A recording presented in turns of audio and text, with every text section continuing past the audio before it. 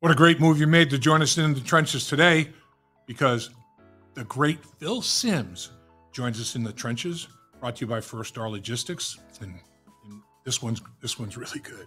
I mean, Phil talks about quarterbacks, new quarterbacks in the National Football League. His Bill Parcells, Tom Coughlin stories are second to none. And that's worth its weight in gold. Just a lot of things, finances, big money in the National Football League. It's Phil Simms at his best.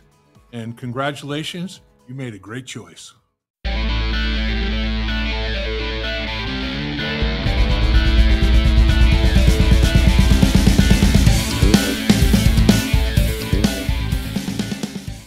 Really appreciate you taking the time to join us in the trenches with Dave Lapham, brought to you by First Star Logistics. As always, we're coming to you from our outstanding studios, and we're in a brand new studio in a brand new building. Gotta love it. First Star Logistics, man, taking care of things. And boy, we have a guest that you love. I know you love. We've got feedback that you love this guy. Everybody loves this guy. Phil Simms is the name.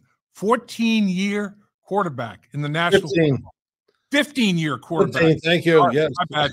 15-year quarterback in the NFL with the same franchise, the New York Giants. Right. First round draft pick, 7th pick of the draft in 1979. He was the MVP of Super Bowl 21.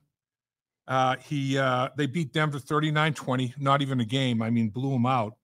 Went 22 for 25, 88%, 150.9 passer rating, record still. Super Bowl records for quarterbacks with at least 14 attempts. Wow. Multiple Pro Bowls. Man of the Year, NFL Man of the Year in 1993. And Ring of Honor. And he had his jersey retired. Number 11's retired. Nobody will ever wear number 11 again from the New York Giants. I mean, come on, Phil. That's pretty good stuff, man.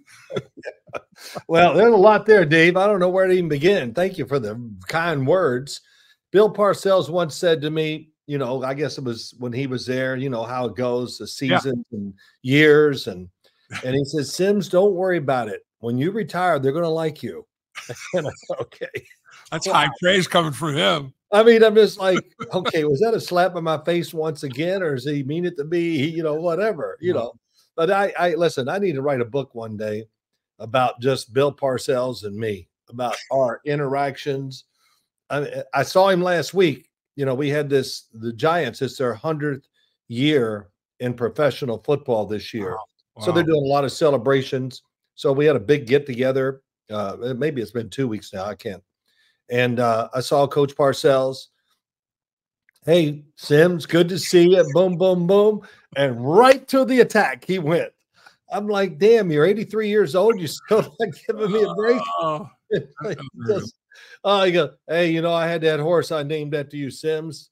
And I said, oh, yeah, I know. I watched the one race he was in. He goes, he called it Fabulous Simms. And he goes, the SOB couldn't run. I can't even tell you exactly how he said it, but I watched the race on my computer. Yeah. And it was, I think it was at Saratoga. And to say he was last was an understatement. I'm going to say he was at least 30 minutes behind the second to the last horse. Oh. And right away, as soon as the race is over, I got a text from Parcells. Well, wish he could have run a little faster.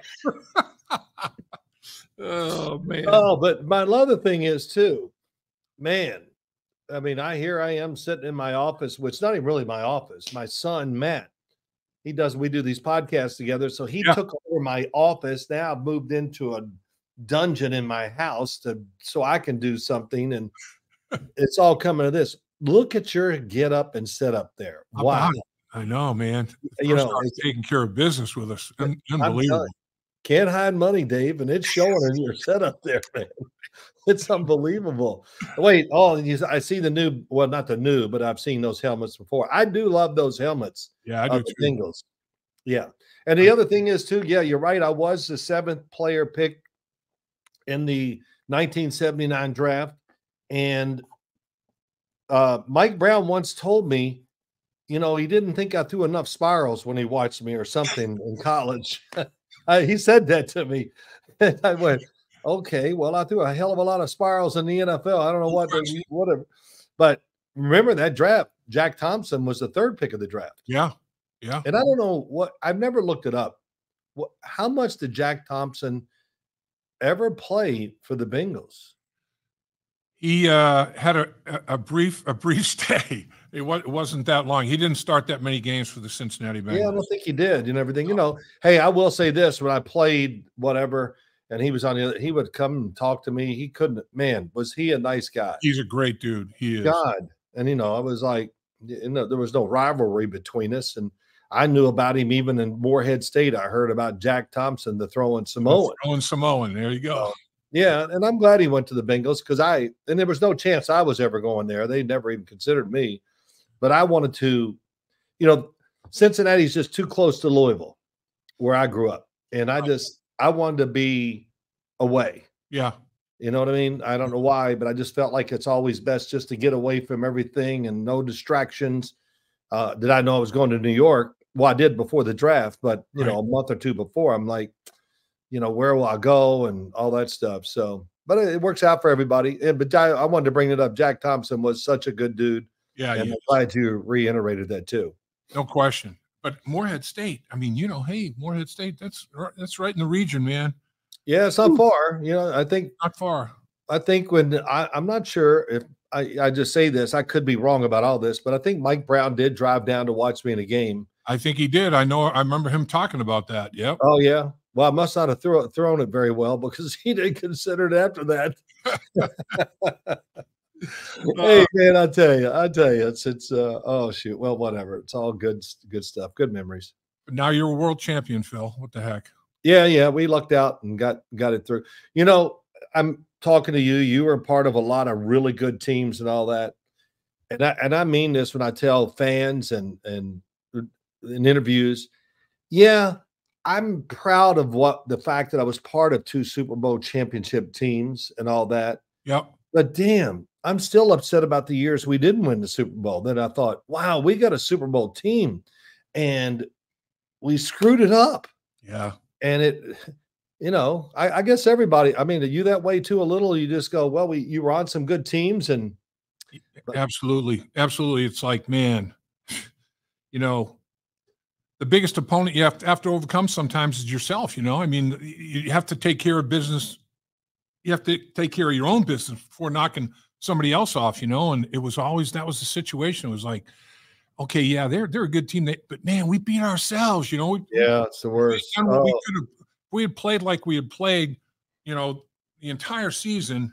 Pick that game to stub the toe is a rough deal to accept, man. It really is. Oh, it is. You know, we played the Rams in the playoffs in '89. I thought we were a Super Bowl team, and you know, that was probably just however you want to phrase it, a really bad game by me. In other words, I played too careful. Damn. Yeah. You know, and that's what bothers me. And then I was always taught, especially by Bill Parcells, hey, it's not a game of perfection, Sam. Quit trying to be perfect. Just let's play. And so it's amazing how much I think about it. I'll be driving in the car and go, damn. Yeah. It stays with you, man, doesn't it? People are probably driving next to me going, oh, look at that guy. He's talking to himself. Which I have a tendency to do, but that's okay. Well, you're obviously your NFL career wasn't just good; it was great. I mean, no, it was good. It sure wasn't great. It was great, man. You're great. You're a great player. What about the quarterbacks coming into the National Football League here? Coming up, these rookies, these young guys. What's your impression, Phil? Well, you know, listen, I thought it was one of the best. I'm not going to say the best, or I'm marking it anywhere since I've been involved in the NFL, but I thought it was a really, really good group of quarterbacks coming out in the draft. You know, even from all 6 of them that were drafted in the first round, I could see all of them succeeding. And of course, we know how this league goes. A couple of them are going to have rough times and all that, but I think we'll have 3 starters opening day, if I'm right here. J.J. McCarthy, I do not think he'll start over Sam Darnold. Right. I don't think that. Drake May's not going to start over Jacoby Brissett. Michael Penix is not going to start over Kirk Cousins. So there's 3 right away.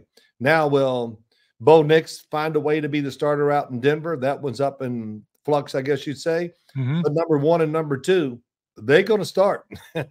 And it doesn't matter how they play. They're not going to take them out unless it's injury. So, Caleb Williams, I kind of done this with you probably already, but I didn't like his tape when I watched it. I loved it. Oh my God. I mean, my first impression is the first day I ever started watching all the draft picks and stuff coming out. I said, well, let me do the quarterbacks. Everybody wants to know. And I got done with Caleb Williams. I said, well, he's going to be number 1 in my eyes. I don't know if anybody can surpass what I saw. Wow. And it was so different than what I expected. So I thought he was tremendous in the pocket throwing the ball. Yeah. Accurate as hell everywhere on the run. I mean, he can do it all. And it was great. So he's going to start. And then, of course, Jaden Daniels is going to start. And who did I miss? I'm missing somebody. Drake May. I'm missing. Well, maybe that's it. They're the only 2 that we know are going to start for sure. Yeah, those are the two yeah, definites. That's right. Do you think they have enough around them, Bill? Do you think that organizationally they surrounded those guys with enough weapons to be successful as rookies? Yeah, I think they definitely have. I like Washington, good receiving core. Yep. Cliff Kingsbury probably can fit Jaden Daniels really well, the kind of offense he's run in his career. We'll see how Cliff Kingsbury can he adapt and be a little more, I hate to say it, NFL type, but be a little more in what the NFL does and get away from what you did in college. It worked well in college, but you had the best team and the best damn quarterback usually in the country or whatever. Yeah. So can they design an offense that really works for a rookie quarterback? The fact that he can really run extremely well, all that. So that'll be interesting. And Caleb Williams, for a rookie with the first pick of the draft coming in, man, this might be one of the best setups we've seen in a long time. He has a chance to be successful right away. Yeah, it's not one of those deals where, oh man, first pick of the draft. Usually, it's like, oh, you got nothing. They've got some stuff.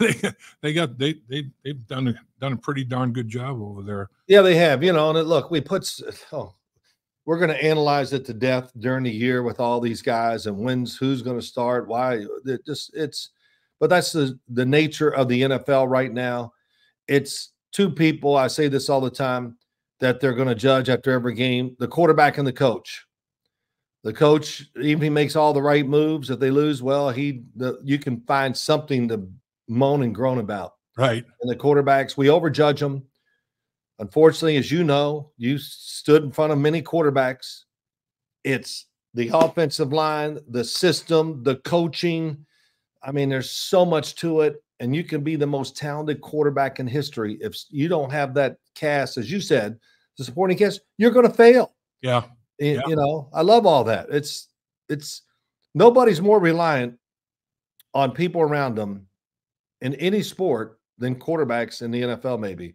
Maybe there's an example out there. I sure as heck can't think about it, but it's that's the way it is. And Dave, they'd be making a lot of money. Aren't they? I mean, oh my gosh, it's crazy. I was talking to Kenny Anderson the other day, roomed with Kenny for a few years, and Kenny, of course, great player. Oh yeah, 16 years in the league. His combined salaries didn't total $1 million. It's crazy. Wait, 16 years, and all those 16 years put together, he didn't make $1 million. Wow. Yeah, unbelievable. Wow. Unbelievable. Maybe I'll quit complaining because that's. I mean, I think his highest salary, I think his highest compensation, I think he said was like $350 right at toward the end. Right. And in the early stages, I mean, he played multiple years before he made 20 grand. Yeah, I was going to say early in his career. Yeah. Kenny's a little older than I always remember, but of course I was a big fan of his and all that. And I tell people look at me, I said, look, man, my first 4 years were 60, 70, 80, and $90,000 a year, and I'll be honest, I was drafted the 7th pick and I thought, wow, this is going to be great. I'm going to have a lot of money. And then when I saw the contract, I went, wow, this is not what I expected. I'm still happy. Let's don't get it wrong. Right. But I just thought it was going to be more than that. Yeah. That scale, it for years, and what really drove it finally where it started taking off a little was the USFL. That really helped a lot when it came. No question. I mean, the USFL was a big deal, absolutely. And what was your last year? My last year in the NFL was 83, and then I went to the USFL in 84 and 85. Played New Jersey Generals with Trump's team, and I mean the USFL was a big deal in terms of changing things a little bit in the National Football League. But now, Phil, with all the revenue there is from the television broadcast rights and all forms, radio, television, all of it, social media. I mean, it's where do you think it's going to level off? I mean, it does level off a little bit, and then it takes another jump, but now it doesn't ever seem to want to level. It's just jumping. It's crazy. I mean, the next quarterback that signs is going to be the next highest paid player in the National Football League, and you wonder, where does it stop? It's not going to stop. Yeah. I mean, I don't see it. I see it. I think it's just going to keep growing. And I mean, listen, I turn on the TV. I'm a big TV watcher, as you know, and when I'm sitting here and I don't see anything on TV, I go, well, I turn the radio on and listen to NFL channel and see what everybody's talking about. And it's the same thing. I think somebody said it last week. I heard them go, oh my God, I can't wait for training camp to open so we can start talking football more. And it's crazy. And yeah, TV, all the TV games, all the movement around Christmas Day, which I guess is a Wednesday. There's going to be 2 games Christmas Day and all this. But the other thing is, too, how it's spreading everywhere else, Dave. I mean, over in the United Kingdom and Germany, all these places. I'm actually going to have a meeting next week, late next week, about going to Germany and the United Kingdom to do stuff, to train quarterbacks, to work at it, kind of try to advance it that way, because, the NFL is just moving forward and more countries than ever are playing professional football. I mean, so so I guess the answer to your question, we're doing it all right here. It's going to keep going forward. No doubt. Is Matt going to be over there with you working with quarterbacks? Absolutely. If I go, he's got to go. Chris is too busy, though, isn't he? Yeah, he's got enough on his plate. We do too. We're doing a lot too. But I know you guys are. But I'm excited about. I said in an article to Neil Best at Newsday here in New York, and I said, if I can make a living just throwing and watching quarterbacks and do it that way, that would really be just the best. Then I would give up everything else. And I do a lot with a lot of kids. College, high school, even before high school. Of course, I do it for free, but I got to also do other work because I need to keep the money coming a little bit through here and all that. So, that's great. Yeah, but I would love to go over into Europe and see what they got, watch a few quarterbacks, train some, and see. I know the NFL can't wait to get more and more of these people into the NFL. It's going to take quite a few years, I think, for it to really work. But you got to start somewhere. Man, it's got to be a great feeling, though, Phil. I mean, here you are, Hall of Fame with the New York Giants. Should be. Yeah. You're a Hall of Famer in my mind. You're a Hall of Famer. You're a Hall of Fame quarterback. Well, you're too kind. Then you get into the broadcast world, and on top of that, doing what you're doing, helping kids at the quarterback position. And I'm sure over the years, it's like, man, look how so-and-so has turned out, man. And you have to have a great internal feeling that, you know what, I might have had a little something to do with that. How good a feeling is that when kids that you worked with just blossom and develop? It's the best. Yeah. Oh my God, it's the best. The best ones are a couple. I'm not going to name their names. They're starters in college football right now. And they didn't even get to start for the high school team they were on. So they had to, so they had to switch schools to get a chance to start. And then they had to be walk-ons.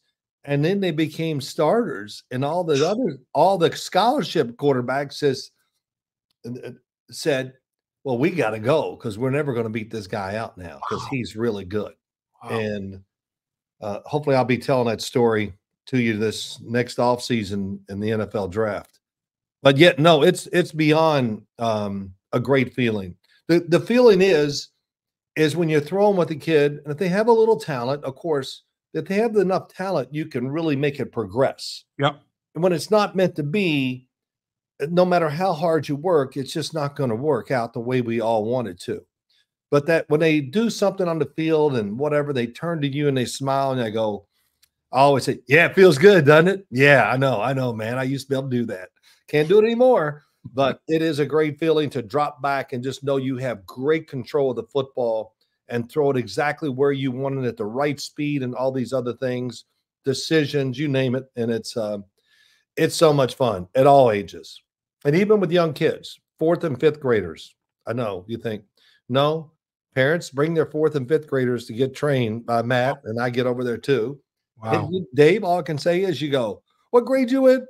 And they go, oh, Mr. Sims, I'm going into the 5th grade next year. And I go, this is ridiculous. You are too good. Oh, to man. be going into the damn 5th grade. But Crazy. yeah, it's crazy. But that's it's in all sports. And it's really taken off with quarterbacks, that's for sure.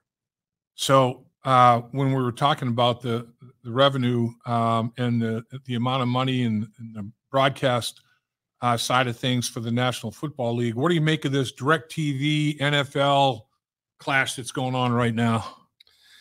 Well, I know it'd been going on for a long time, whatever. And then I guess it was last Thursday. I'm not Thursday or Friday, Thursday, I guess. I'm driving and I heard it on the radio. And my son Christopher works with Mike Florio. On Peacock 4 days a week. I think he does. I get all the logistics. I watch him every day, and I got my notepad in front of me going, say something good that I can steal today, please. So, he's great, Phil. No, he does a great job. He's unbelievable. The apple didn't fall far from the tree, my man. He's great. Well, I always tell you the difference between my 2 sons and me. I got to watch a game for, I got to watch it for at least an hour to get the scope. And after 15 minutes, they've already breezed through the game and then give you an answer to everything. I go, damn, I just can't do it. It takes me forever. but listen, that DirecTV thing, I guess it's been out there for a long, long time. And not to get into the particulars, but it's basically you had to buy the whole package. And many people argue they just want to buy their team that they love, right? But they don't live in that area to get them on network TV. Right. So that's the simplified version of it. And they won their case. And what was it? $4.7 billion. Yeah, that's a lot of money, even for NFL owners. Could be tripled, right? I mean, it'd be tripled. Yeah, that's what happens if they win that judgment when it comes about. But this thing could, I don't know, it'll drag out, Dave. It's going to be quite a few years, I think, before we finally get the final answer and all that. But hey, by then, the NFL owners, a lot of them just go, okay, we lost. Let's write a check. Let's move on. Boy, I don't know. There's just a lot of money in it in pro football right now. That's why when I probably have said to you, sitting on the desk with Boomer Esiason at the other end. Right. Yeah. But he would, during a commercial, he'd go, do you know so-and-so is making, and I just go, and in his career, he's made $197 million so far. And I go, Boomer, I don't care. I'm just happy to be here. And I'm good. And then one day he said something to me and he sent me a text while we were on the show. And I read it and the commercial came up and I said, Boomer, I got to tell you the truth. It's bothering me now. All right. I'll tell you, it was a sheer joy now. If you like football, you and Boomer on the set for years together. I mean, that was pure joy. I would never miss, man. You guys gonna miss it big time. Well, me too. I'll miss a lot of it, but the other thing is I'm doing many other things that I really, truly enjoy. And it is like a little bit of a freedom. I wish we could have somewhere an hour show, which it really isn't. So I don't know how many minutes we're actually on TV. Right. But to me and Boomer just have 3 minutes just to look at each other and go, you're the biggest dumbass I've ever worked with, Boomer. I mean, it would have been, you guys are great, man. It's great. Dave, before shows, I sit on that set. We'd sit there for an hour and kind of do a little rehearsal, like, okay, you're going to talk and, whatever. And it was freedom because I just ripped I rip everybody, but he just, and he'd go, it's 10 o'clock and you're already killing me. What are you doing? Oh, he loved it though. He loves it. One year, I've told you this, I think it was 3 years ago, first show of the year. And, I said, Bill Cowell, good to see you, man. Nate, good to see you. And our special guest over here, oh my God, George Hamilton. And I said, Boomer, how tanned are you? What'd you do? Sit in a damn microwave the whole off season? It was unbelievable how tanned he was. And he puts his hand up near his face. It's white as a ghost on his face. And he just goes, oh my God, you're already picking on me. Rah, rah, rah, rah. God, what are you doing? I thought the George Hamilton was a pretty good. Oh, that's classic. Yeah, that is absolutely classic. Oh yeah, but we had so much fun there, and yeah, we could never do a podcast together because we would never get past ripping on each other, huh? Yeah. Oh yeah. I mean, it would be brutal. But, I hear you. The ex-Bengal, Boomer Esiason. And all he does is bitch about the Bengals. But yeah, and him and Cowher. At least I want to listen to that stuff anymore when the Bengals play the Steelers. Oh, it's a big week, coach. The Steelers. Yeah, okay. Oh well, whatever. Enough about Boomer. Dave Lapham here, and every day I am grateful for my experience to have played professional football. As a player, I realized self-motivation, leadership, and appreciating your teammates are key. At First Star Logistics, you can use those same attributes to create the life you want for you and your family. Build your future by working hard like I did. You'll see results both on and off the field. Call First Star Logistics today and be part of our winning team. Opportunity knocking.